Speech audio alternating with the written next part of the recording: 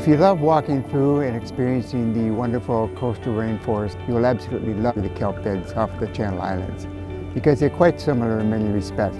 In both cases, you have the tall columnar organisms. So this provides an amazing diversity of invertebrates and fishes.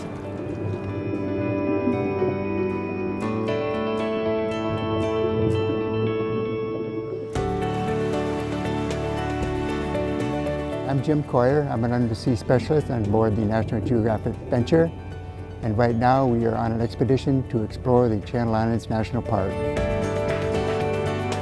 Off the coast of Southern California, there are 8 islands, collectively called the Channel Islands. 4 ones in the north are called the Northern Channel Islands, and the 4 islands in the south are called the Southern Channel Islands. Right now we are off Santa Cruz, and we are looking at kelp beds. Lindblad guests can experience the underwater world in a couple of different ways. They can do it by the kayaks because they can get right up to the kelp canopy. They can also do that on the Zodiac cruises. The guests can see the details of the underwater world, what's beneath that canopy, through the videos that are produced by the undersea team. So the person who really got me interested in marine biology was Jacques Cousteau.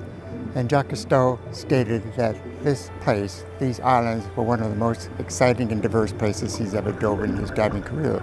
He marveled at the amount of life that was associated with the kelp beds, and he equated it to what you see in a city, to see this plethora of invertebrates that are associated with the kelp, the fishes that are also with the kelp, and obviously the main character, the giant kelp.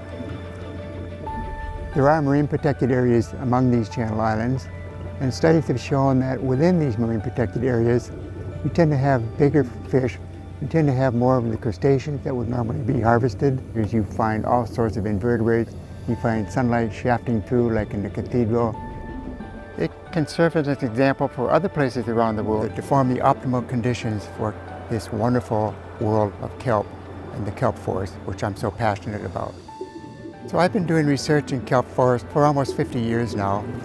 And it's my hope that my passion can be expressed to the guests so that they can also become passionate about this. An incredibly wonderful, impressive, memorable kelp forest.